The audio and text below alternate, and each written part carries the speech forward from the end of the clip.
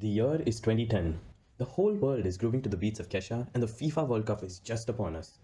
These are the years of positivity. There is increasing investor confidence that the world economy will rebound from the horrors of the global financial crisis. Although this recovery looks like it will be a slow one, the free money policies opted for by central banks around the globe have made it easier for companies and normal civilians alike to recover. All in all, the world is in a state of cautious optimism. Nobody really needs or wants any unexpected surprises.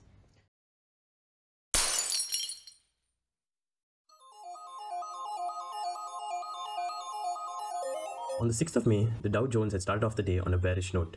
Concerns were looming about the debt crisis in the EU, particularly in Greece, and markets were trading around 300 points lower for the day. Then at around 2:32 p.m., the unthinkable happened. In a span of just 5 minutes, an additional 7% of stock market capitalization disappeared. $1 trillion worth of US industry vanished into thin air. Exelon Corp is one of the largest and most powerful utilities in the world. Back in 2010, it had a market cap of around 30 billion US dollars. However, for a brief moment on that Thursday, the stock market said that it was completely worthless. Other established companies such as Accenture, the Boston Beer Company and Sotheby's saw such extreme price swings that it put a giant question mark on the entire market structure and society's apparently blind faith on the systems in place. An investigation that preceded this crash revealed that high-frequency trading firms were the reason why close to 10% of the US market value disappeared into thin air. But what are these firms? How are they structured? And what was the environment that led to the flash crash of 245? High-frequency trading, or HFT, is first off a subset of algorithmic trading, a system of stock market trading where the buy and sell decisions are made by computers instead of the usage of a human interface. These algorithms are essentially strategies that have been developed by a group of people with an average IQ of 170. They are highly accurate pieces of code that make their proprietors a lot of money. Since computers have the ability to process information at a rate and with an accuracy that us mortals can barely even fathom, it makes sense that one would want to automate the entire trading process and use these silicon contraptions instead. In fact, it is believed that close to 80% of all trades that occur on the New York Stock Exchange are automated without even the slightest human interaction. When you think about high-frequency trading, the first thing that you need to think of is speed and volume. Speed because stocks are bought and sold in the order of microseconds, and volume because this is a type of trading that is thought to make up on average 50% of the daily trading volume in the US. Speed in HFT is so important that firms even pay extra to place their systems in the building of the stock market and get access to a direct connection to the exchange's terminal. This is known as co-location. In order to truly understand why HFTs are so dependent on speed for their survival, we need to take a short history lesson.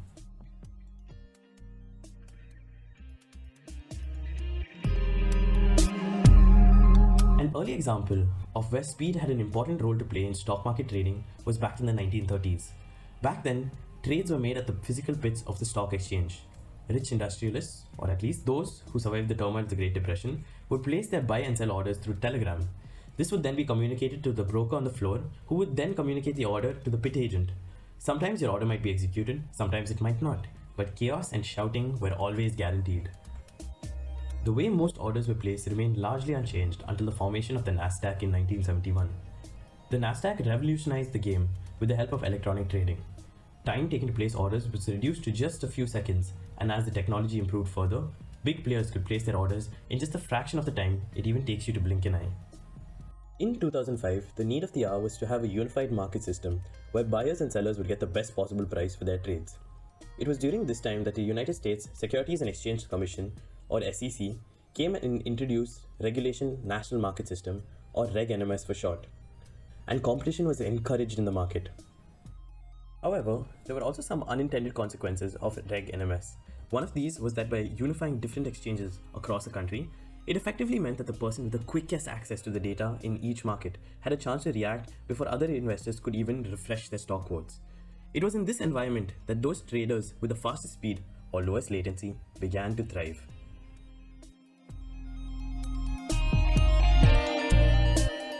Remember how we mentioned earlier that HFT firms feed on speed? In fact, without speed, HFT algos are just very expensive pieces of proprietary code. Getting the first access to the latest market codes is so important that firms actually spend millions of dollars just to shave off a couple of milliseconds in latency time. Just for your reference, the average blink of an eyelid is somewhere around 100 milliseconds. This is why HFT firms actually pay for the right to place their algos on the floor of the stock exchange and spend a bomb on optic fiber cables. So now that we have an abstract idea of what HFT algorithms are and why speed is so important to them, let us take a closer look at what these firms actually do, what their trading strategies are, and how do they go about their business. Latency arbitrage is a trading strategy where HFTs use their superior low latency networks to take advantage of the price differences that occur in the market. Due to special privileges such as co-location and super fast networks, HFTs have access to market information several milliseconds before other retail investors. Assume that you're a trader who wants to buy shares of a company, say Apple, from a person A. When you take a look at your screen, you will see that the current market price is 50.5 and that price is agreeable to you. However, just because you click on the buy icon at your terminal, the market price drops to say 49.5. This new market price will take some time to reach your terminal because retail investors work with high latency internet connections. In the slow and inevitable chaos of the market, you will end up placing your 50.5 bid, theoretically paying a whole dollar more than the current market price. But you'll be surprised to know that when person A takes a look at his balance sheet at the end of the day, he will realize, and his broker will tell him so, that his Apple stock was sold at 49.5. What happened to that additional $1? What actually happened in the background was something that is a lot simpler than a magical tax. As soon as the current market price updated, a HFT firm C bought shares from A at the quoted $49.5, while at the same time selling you, the retail investor with the old quotes, the same stock at a dollar markup. Out of thin air, HFT firm C has made $1 without risking a single penny. This is in effect what latency arbitrage is. In a weird way, you can think of the stock market as a row of matches resting one next to the other. At any given point, there are thousands of limit orders just waiting to get triggered. HFT algos recognize this, and what they do in return is that they send thousands of small 100-share buy orders out into the market at a price that is just above the current market price. These orders often show themselves on the retail investor screens and trigger the limit orders that were set by people like you and I. Once this initial jump in market price ignites the first set of limit orders, the prices will continue to go higher, lighting more and more matches until there are no more to burn through. While the price is going up, the HFT trader is riding the momentum, having bought some shares of the manipulated stock before sparking the momentum ignition. Once the market is overbought, the price quickly settles back to its pre-volatility levels. Only this time, the HFT trader is no longer in the picture. He has made his money during the initial spike before the price corrected.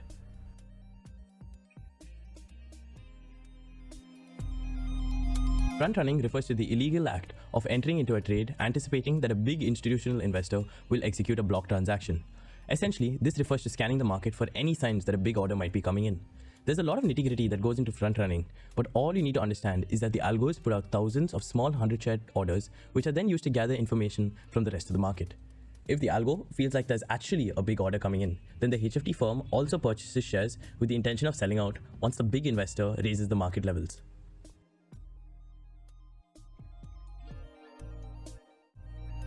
Iceberg orders are large single orders that have been divided into smaller orders by placing of an automated program. This is done for the purpose of hiding the actual order quantity.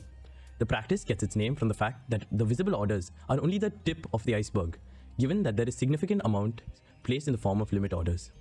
These limit orders are sometimes referred to as reserve orders. High-frequency traders identify iceberg orders by recognizing that there is a series of limit orders coming from a single market maker. These algorithms have been trained to recognize a particular type of ordering and can predict to a certain degree of accuracy that a certain block transaction was placed by an institutional firm. Since there is always a very strong support for an iceberg order, HFT firms will look to place an order at current prices and then will scalp profits until the block transaction has been fulfilled. Although momentum ignition and front running are banned by global exchanges, these practices are still widespread in smaller firms and cannot be fully eradicated. HFT firms are constantly researching and looking for ways to be one step ahead of the regulators.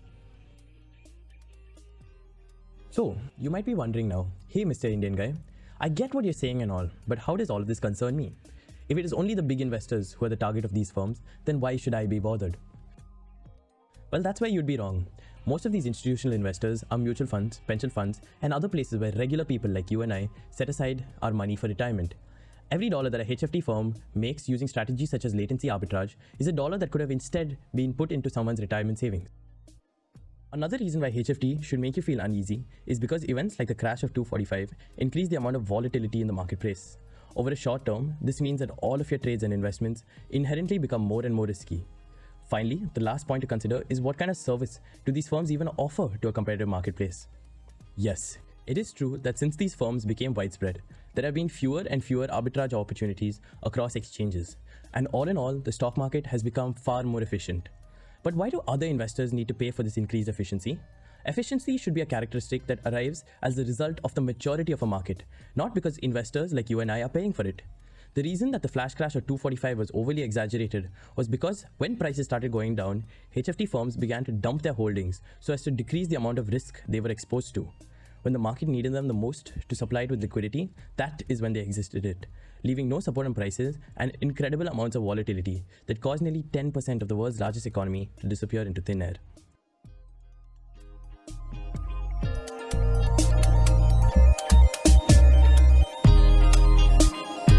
A few weeks ago, I just happened to dip my hands into video editing on Resolve, and somehow I renewed my passion for storytelling.